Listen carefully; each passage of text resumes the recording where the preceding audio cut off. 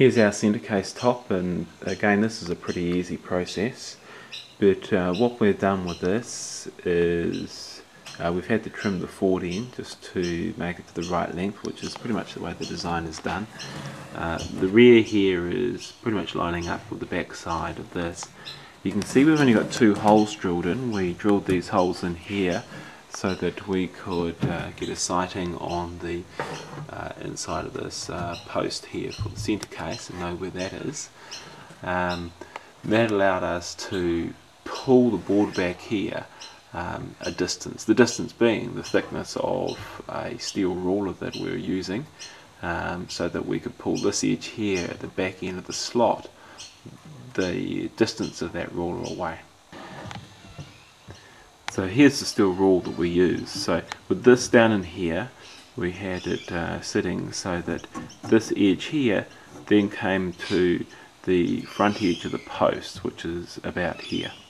Okay, so if you can imagine, that's where the ruler is sitting, on top of the post, but this whole centre case top is moved back so that this edge of the ruler is at the back end of the centre case slot, so the centre case top slot that we're going to cut.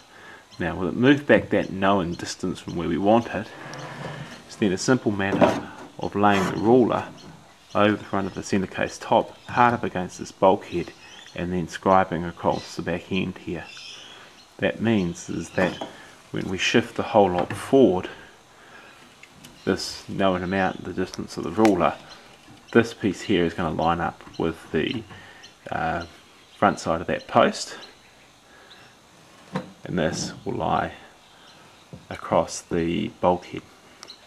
Now look at attaching the deck. The deck comes out of a single piece of plywood of 2.4 by 1.2. We've simply on the stern here cut a strip off the one end of the plywood. What we've done is we've actually then turned that strip around so that the nice machined edge of the plywood is up against this bulkhead. We've done a similar thing with the bow, and all these that have occurred now is they've been placed on and they've been trimmed reasonably to shape with a bit of a hanger over here that we can plane off once the deck is attached. The remaining piece that you'll have is cut in half across, and then a section cut off the side of this, so that effectively that piece lays from here down to the cockpit and then up the other side. What we're doing on this boat is just slightly different, and you need a little bit of scrap plywood or extra plywood to do this. Because this person is varnishing the cockpit of their boat, we don't want to see a transition on this piece here of coming up the side. So let me show you what that looks like. So here we've got the deck structure put in place on my boat, and you can see that this transition between the ply down onto the wood of the carlin and then down onto the cockpit side. This is fine if you're painting, as I am, but if you're varnishing, then this transition of woods doesn't look the best. So step by step, this is how we fit these pieces together. First of all, I put the rear deck in place, and this can either be glued or just temporarily stapled into a fixed position so we know where this is. We can then do these cockpit sides, so the wood, plywood just needs to be cut to length. We slot it down into our cockpit, and we use a bit of wood with a pencil on just to run through, and that scribes the curve on the bottom of the cockpit side, which can then be cut. This one is a little bit trickier because we need to bring this other piece of wood we've got here, which is going to sit on the top of our carlin. Here it is sitting on top of the carlin, and you can see how these two pieces come together. So Vaughan's done a very nice job here in bringing those together. You should also be able to see the angle cut onto the side of these and onto the side of the cockpit piece as well. So that's required to bring those together at that angle. The side deck simply it slots over and in. It also has that angle as well, but it's far easier. These two pieces have to be the exact size. Over here on Lance's boat, we can see the cockpit side having been glued in, and on this one here it's been left higher, and this will be playing down to the angle of the cockpit side here. The reason we've done it this way, so this is very similar to my boat, but Lance is going to varnish his boat as well, so he is actually going to put another piece of ply here to get a nice joint between the deck and the side of the carlin here, but he's going to run this bit of ply over here because he's got paint from here down. So how you finish your boat is going to determine a little bit in how you do your decking as well, also how you want that to look.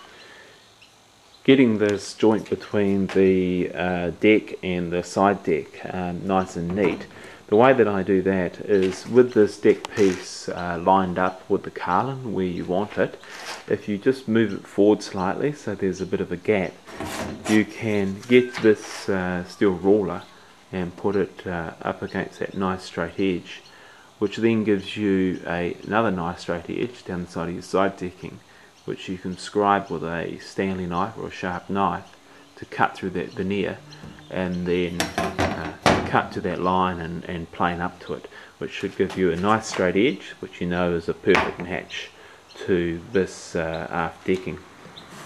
What we do then is we move that forward. As you can see that joint there, we move that forward at the front end to get the same sort of joint here. What we do there is that this one has been already cut to length, but this would normally be longer, and what we do is we sit that side decking under the forward decking so that we have an overlap, and then we use the sharp knife to scribe down on the aft end of the forward deck, which means that everything will fit into place, they're at the right angles, and it should look quite nice. Here's a finished joint between the rear deck and the side deck. This appears to stand out quite strongly at the moment, but mainly that is because the epoxy has just darkened this piece of wood here. If we go to the forward deck, you can see an area where I have already epoxied and how dark that comes up. So you can imagine that once we get back to here and we've epoxied all over here, then that joint will start to disappear. Obviously not so much of a concern on my boat because I'm painting it. The other final consideration on this joint is just really the substructures underneath, and are they at the same level. Here, where they are going to join, they'll both sit on a reasonably similar position, and they actually sit down very level. So what we don't really want is one being up or down slightly, a millimetre, because especially if you're going to varnish a deck, your top veneer is really only about a millimetre thick, so you may end up sanding right through that veneer and down into a very dark piece of glue to get them level. So the only real safe way to do this is to make sure your substructure over here that's supporting that deck when you're putting it on is level.